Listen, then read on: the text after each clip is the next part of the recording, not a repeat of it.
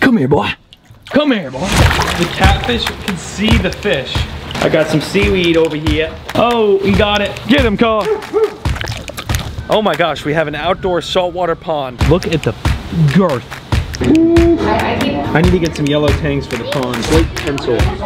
Never seen that in my life, but that is cool. What? Hey, Rick and Morty. Oh, they're making noises this morning. What is going on, pros? Welcome back to another video. We're starting off, of course, like we have been the last couple of videos, getting you guys back into the animal vibes, feeding the farm. Here's Rick, and that's Morty. Now, I actually don't know. That could be Rick, and that could be Morty. I have no idea. But these guys are my pet emus with the food. And there they go. Of course, over to our goat enclosure over here. Everyone's coming down to say good morning. Hello. The sun is bright today. It's time to eat. Now, I don't feed the goats much more than just about this scoop every single day of grain. A goat's diet should consist a lot of hay. That right there, hay. Grain to me here at this farm at least is just like a treat every single day that they get. And as you can see, they absolutely love it. Of course, let's do some waters. Never really understand how much water 6 goats could go through. It's crazy. Every day, sometimes even twice a day, you gotta refill this. What's up, everyone? I have a literal dent in the fence from reaching over and emptying out this water bowl. Just like that. Turn that baby mama on and let her fill. Lady ma'am coming. Oh, you tipped your bowl over last night. I don't know how much feed I have. Oh, I definitely have enough. Let's go, let's go. Hello, mama. Give Lulu a little bite first. All right, Lady May, wagging her tail. You guys know the drill in here. It is really, whoa, Mango, take it easy, buddy. We do half here, put some in there, the big pigs. Mango, did you lose a lot of weight? Yeah, can't even see, dude. My favorite part, the stuff smells so good. Call me crazy, but fly spray. I spray the whole house. Helps just keep the flies away from the pigs. We are on a farm, and actually, my farm is like, compared to others, no flies whatsoever. My dogs are barking at a giant blue heron that is probably trying to eat my fish. Get him, Cole! Mia, get him! Get him, Cole! Mia, why'd you come to me? That's not what you do. Go get him! Fill up their water, and we are good to go over here. Of course, we gotta feed, turn the lights on and stuff, and all the tanks should start coming right up here for some food. Look at these beautiful fish. So pretty, here they come. If you guys did not watch, we got tangs for the saltwater pond, and I highly suggest going to check out that video. I got some seaweed over here. Oh, he got it. He's got it. He's got it. This has got to be one of the coolest things we have ever done on the channel. I don't know if you could agree with that. I think so, though. Such a cool project. Look at Thump. That boy big. Yo, Thump, you're huge, dude. All the fish in this pond are doing fantastic. Look at our gar. Oh, came up for a little bite. These guys already ate yesterday. I like to feed them every single day, though, just a small little feeding. Whoop, in the freezer we go, which we're running low on food. My goodness, barely any tilapia left. The catfish can see the fish on the surface, and look at them all just going nuts. All the catfish are like, how do I get that? How do I get that? That's crazy. And they're very, very healthy. You see how all the whiskers are fully spread. They're active. Great, great signs from the fish here at the farm right now. Let's see if we can get, Beast, turn around. Oh, come on, right here. There we go. I know the arowana wants one. Beast. Peacock.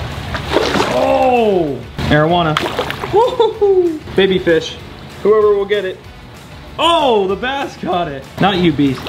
Oh my gosh, all right, that one got me. And the main feeding for this pond is tomorrow. That's a big tilapia feeding. But these guys have a great diet. They eat well. As you can see, they're very, very healthy. The fish are doing so, so good. I think this is literally the best I've ever looked. Come on, focus through. There he is, our chameleon. Got some crickets in the back, and Leo is doing fantastic. Enough in here. That is it for the fish building. I love this place. Best investment I've ever made in myself. That is all I've got for you here at the farm. Now we could officially get started with today's video. Come here, boy. Come here, boy. Wow. This snapping turtle I have is so big now, I can't even grab it with one hand. He's growing. I just wanted to show you that real quick. Now I think we can get started with today's video.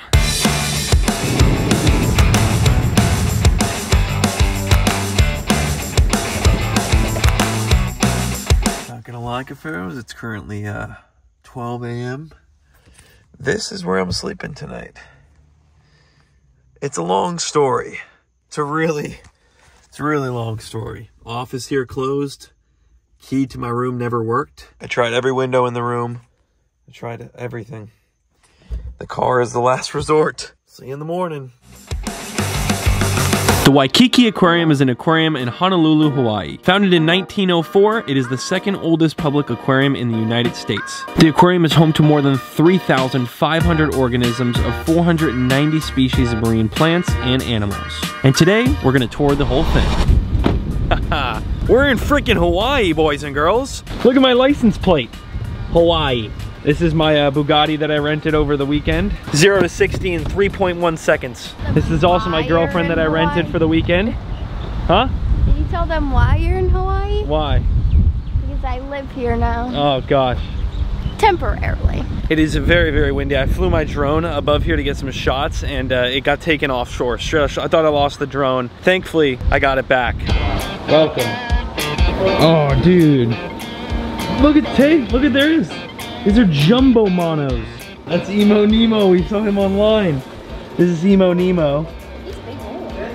These monos are freaking epic, dude. Look how big they are. Oh, Emo Nemo, there he is. Oh my gosh, it's open. I didn't even realize, I thought this was all glass. There's actually an archer fish right here. It's a really big archer fish too. These guys that spit the water. They spit the water. This is an epic enclosure right here. This is super cool. Wait till my mangrove grows like that. Hopefully, maybe. They've got the natural light too. It's so smart. Look at this one right here. All just literally straight clowns, just like our pond too. And they got a yellow tang and powdered blue. Look at all the anemones. I don't understand why my clowns have never latched to any anemone. That little white thing is a bone. Look at them all. So many. I need to get some yellow tangs for the pond. Yellow tang. These are native here, these yellow tang. There's so many of them. Inside the Hawaiian reefs, out in the depths of 100 feet. Yellow tang. We just got one of these for our pond. In the last video, one of our last videos. That emperor angel, man, nothing's better. Nice. The harlequin tusk, such a sick fish. A lot of people say to get this. Unfortunately, I have yet to get it. Do you see how large this coral is, Tay? That is one gigantic coral, and it actually goes on to the next rock. And pretty much all these rocks are just covered. No, this has got to be like 7,000 because mine's 4. Look at how big. We got some of these in our pond. The thing is, this is outside, so it allows natural light to come in and just grow these corals. Like, the coral life in here is insane. This trigger has some freaking stringers on them. Look at the stringers on that thing. Holy smokes. Look at this. A tank full of jellyfish. Holy smokes. Those are some massive jellies. This is just a big sphere. It's a little dark in here, I'll tell you that. Take a look at that beautiful unicorn tang right there. We've just got one of these as well. Check out these yellow tangs though. I mean, we've got to get a school of these. I know they're a little bit expensive now that they don't really import, or something between getting them from Hawaii to Florida. But these yellow tangs are just something else. I have no idea what that is. Oh, well it says right here, sea urchin, slate pencil. Never seen that in my life, but that is cool. Isn't it crazy how these are real? That's so trippy. Oh yeah, he just came out and snagged that thing. That's the snowflake eel. There's a zebra in there too. Look at. Well, fellas, they got white tip reef sharks right here, coming right to the camera. My goodness, that's a big one too. And then that is a gigantic. I believe it's a bumblebee grouper, but I could be wrong. That looks like a Goliath, maybe? I don't know. You can see the spots. That zebra shark is goals right there. Goals.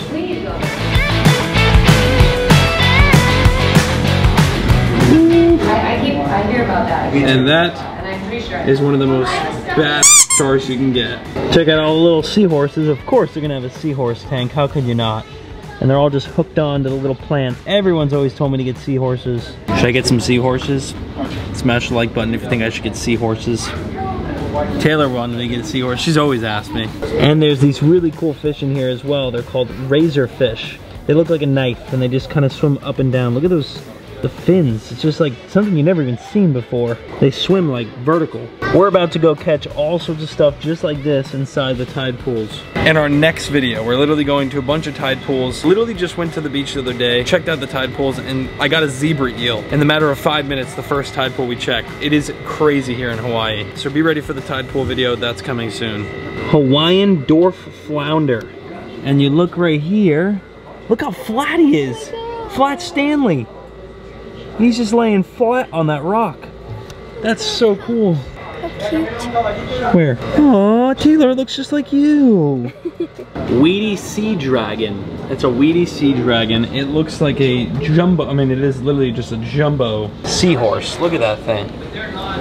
I mean, what the heck? Mother Nature is something else, huh? Just to blend in, they've probably evolved touchscreen to learn about seahorses and sea dragons. Well, here's all the different things I was just talking about, how they look like they have a bunch of, this is where their gills, oh, it's gone. I feel like this place just keeps going, it's all underground. Check out this aquascape here. I don't know if I see, oh, okay, this is a tank with mud skippers in it. The big old black diamond stingray. Gotta love when you see these. Black diamonds and plecos. Oh, there's a gar. Hey, gar. Right here we got some African cichlids, assorted African cichlids with some pretty colors. Tetra tank. It's crazy to see all these tetras and then be in the Amazon. Just a couple weeks ago I was in the Amazon and you look down off the side of the boat and a lot of these tetras are just chilling. And there, right there, is neons. Neon tetra. Look at the amount of species in this tank. I mean, there is just, look at that wrasse in the back. What even is that? Don't know. I don't know a lot of these species. Put your head through. Hey, look at the baby manatee. Oh, it's a seal. It's a monk seal. Oh, I thought it was a manatee. Unfortunately, the seals are gone. The enclosure is completely empty. Oh my gosh, we have an outdoor saltwater pond. I mean, does it get any crazier? I can't imagine the maintenance on this. Probably not anything crazy because that's the beach right there. So they only just got to pump, as I say it, they just pump water in. They just pump water in right there. Yep, look at these beautiful unicorn tang right there. They pump water in. It goes like this, and then you see these little things over here. That box and that box, it just overflows and goes right back into the ocean. Look at the girth on that tang. Holy smokes. I mean, that is the pond we just showed you, and that's the ocean. We're very close. It is literally on the beach, which makes life for them, probably maintenance-wise, a heck of a lot easier than it would be if they were by where my farm is. Because for me to get saltwater, you all know the process. Oh, look at the Achilles tang. Right front and center. Beautiful Achilles tang. This is a really cool tank in the middle of nowhere. I'm not sure exactly what it's doing out here, but it looks good. It's an interesting layout, I'd say. I could say that. This aquarium place is, I feel like they could do a lot more with it. It probably just isn't generating enough sales, aka money, to create more stuff like dead zone, no seals, but they could definitely have a lot more stuff. So many mullet, striped mullet, and great bait. That's what we use for bait back at home to catch snook and stuff. So that right there, fellas, is Waikiki Aquarium. Very cool place. Tay, what you think? Rate it 1 to 10. I loved it. Yeah? Small, but they had great things I don't think I've ever seen before. I'm gonna rate it. What are you gonna rate it? 1 out of 10. I'm gonna give it a 9. A 9? It would, well, you know what? For like the size and everything, yeah, but it would be a 10 if they have the seals. Okay, so she's gonna give it a 9. I'm gonna give it a 7. We're gonna look in the gift shop now. Oh, axolotls. That's like, We got axolotls. Look at the mini yellow tang. Hear that V12 right there? Haha. Thank y'all so much for watching today's video. Quite the adventure. We're here in Hawaii. It's gonna be a great time. We got tide pool videos planned. We got, who knows, to be honest, what we got planned after that. But we're gonna do some crazy stuff. Make sure you subscribe, smash the like button. We've been traveling a lot. Amazon, now Hawaii. Once we get back home though, we're gonna do some crazy stuff with the saltwater pond, like get eels and sharks and maybe even a zebra shark, the one we saw in there. They're like $7,000, but what? Next video is gonna be tide pooling in Hawaii, catching the craziest fish you've probably ever seen. Be ready for it. See you then. Peace. covered it too soon. Peace!